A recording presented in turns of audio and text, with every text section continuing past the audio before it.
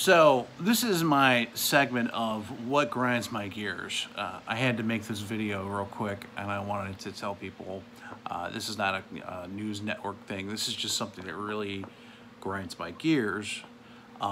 So whenever a couple things I want to kind of go over that really grinds my gears when it comes to interviewing. Whether you're interviewing for an internal position within a company, or whether you're interviewing for a company that's outside company, you're out of work, or you're looking for a job, or you're in between jobs, or you're an internal candidate. Pet peeve number one is the interviewer's 30 minutes late. Now, I get, like, if you're 5 or 10 minutes over, even though that is one of my biggest pet peeves, when you're late for an interview, is when the interviewer is late, okay? Number one, my time's valuable.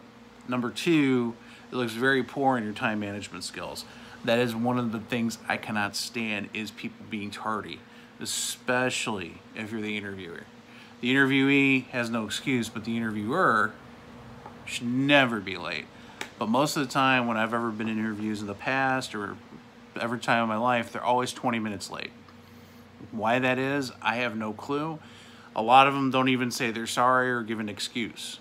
Some will say, oh, well, my kids are, I had to pick up my kids from daycare and blah, blah, blah, blah, blah. Which leads me to number two reason, which really grinds my gears with any kind of interview that you should not do, is make excuses. One thing I cannot stand is when you make excuses. What that means is, oh, my kid, I had to pick him up for daycare, or, oh, I had to do this, or, oh, my meeting ran late, or whatever. Just say, look, you know what, I was late.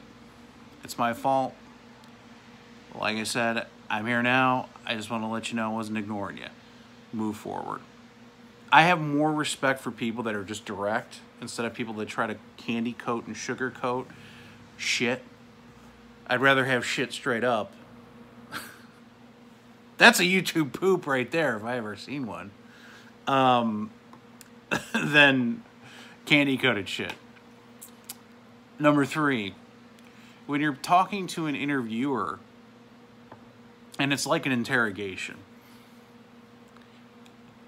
recruiters and interviewers, whether it's internal, external candidates, I've dealt with women, men that just ask you questions. They just ask. There's no originality whatsoever. It's like they're literally, so, when you were at this job, what did you do there, and why would that help you here? And it's like, a lot of times I'll just tell them, like, look, I mean, I am looking for this job for the simple fact that I'm looking for an opportunity. I don't know how that's going to help, but, these skills can transfer to those skills. It's pretty simple, but you can't say that. You have to, of course, sugarcoat shit. Of course, another thing that grinds my gears when it comes to interviews, whether it's internal or external, is the fact that they have the dog barking in the fucking background because it's working from home now. I mean, I had an internal interview today for a position that's higher up, and the lady literally was sitting there going, so when you talk about this, it's very professional, because, we always want to hear Rover in the background barking. Don't get me wrong, I love dogs. I love animals, but I love dogs especially. They are man's best friend. Dog spelled backward is God, and God is awesome. But it is not the place and time for that in a work environment. Our culture in our environment, when it comes to business and when it comes to just a culture in general, is in the fucking toilet.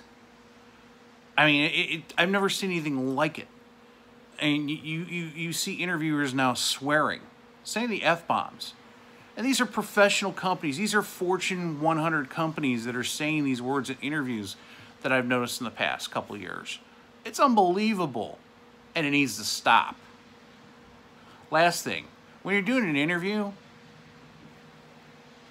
don't sit there at the end and, oh, I'm sorry, I got to take this. Let me put you on hold. What that basically means is, you know what, I really don't care what you have to say. I'm just filling some time. So that's what grinds my gears. You guys have a great rest of your day.